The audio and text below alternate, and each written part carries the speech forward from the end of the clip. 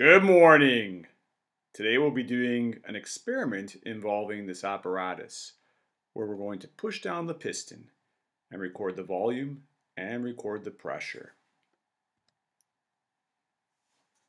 So our primary objective will be to review the ideal gas law.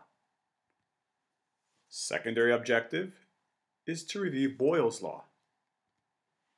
And finally, we'll be reviewing the experiment. As mentioned previously, we'll be adjusting the volume by pushing down on the piston, and we'll be measuring pressure. Ultimately, our goal will be to calculate the number of moles of gas that are in the cylinder. So this is defined as our cylinder. The cylinder is filled with air. It's also sealed on both ends.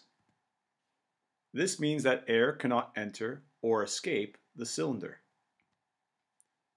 This also means that the quantity of air will be constant throughout the experiment.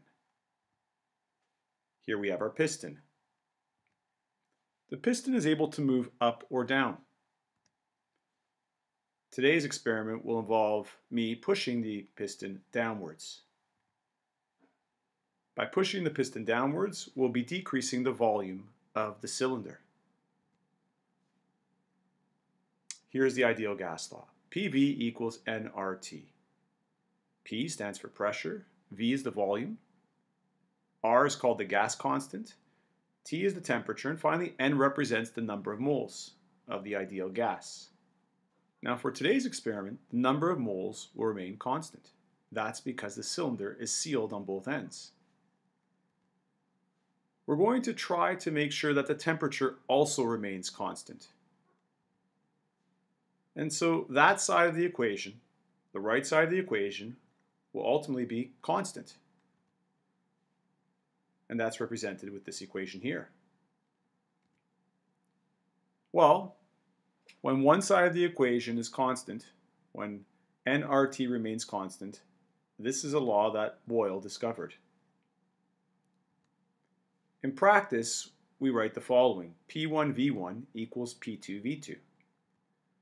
The 1 stands for initial state, and the 2 stands for final state. And so, for example, we can say that this is our initial state. Notice I've circled the volume there, it's 45 mils. And I've circled the pressure, 107.4 kilopascals. So when we multiply these two quantities, pressure times volume, we end up with that value there, 4,833 kilopascals milliliters. Our final state could be after we push the piston downwards. Notice the volume has now decreased to 40 mils, but that has resulted in an increasing pressure, 118.1 kilopascals. Once again, multiplying these two numbers, we end up with 4,724 kilopascal milliliters. So you may be asking yourself, why the difference? Well, one of the problems, and it's a minor problem, is that the volume measurement is not quite accurate.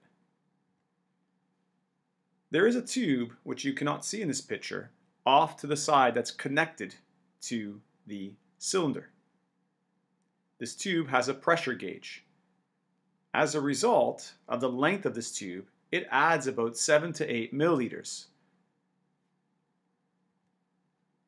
And so, instead of being 45 milliliters, our initial state is probably closer to 52 milliliters. And for our final state, instead of being 40 milliliters, it's probably closer to 47 milliliters. Once again, this is because there is a tube that's connected to the cylinder. You can't see this in the picture, but it is there.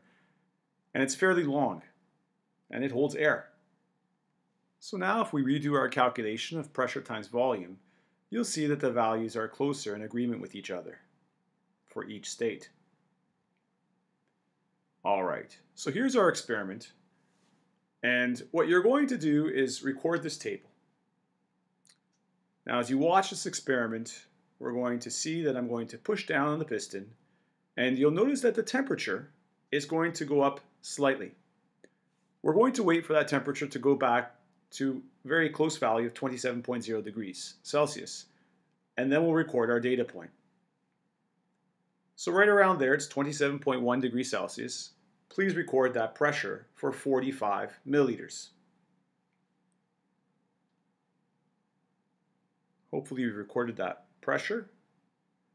And now we've pushed down. And now we've hit around 40 milliliters. Once again, we're going to wait for the temperature to go back to around 27.0 or 27.1.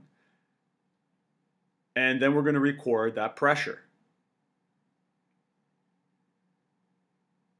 Now we're going to go down to 35 milliliters. That's very important to wait. It's very important for that temperature to get back to 27 degrees Celsius. Once it hits close to that, we'll record that pressure. Now at this point, I must say that you can really feel the pressure as you push down on the piston. It requires a significant amount of force in order to push down on that piston. Now record the 30 milliliter data point, 151.2 or 3 kilopascals.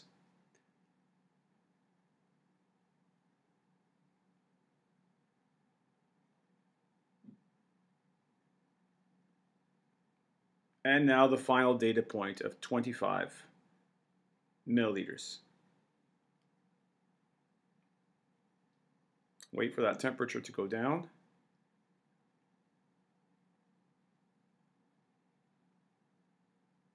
All right.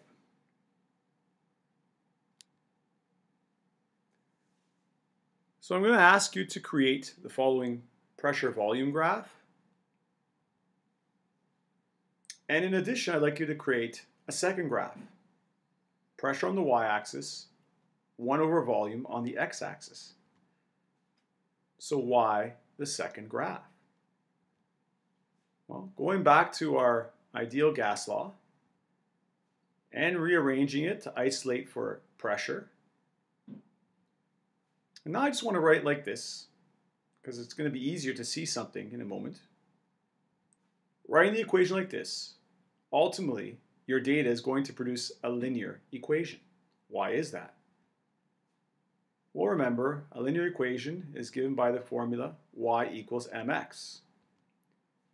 In this case, pressure is our y variable. 1 over volume is our x variable. And nRT, number of moles times the gas constant times the temperature, is our slope. Now, using this idea that the slope of the equation is nRT, and knowing the temperature throughout the experiment was around 27 degrees Celsius, you can solve for the number of moles. So that's the ultimate goal of this experiment, to determine the number of moles that were initially in the cylinder. Hope you've enjoyed today's activity. Have a great day. Bye-bye.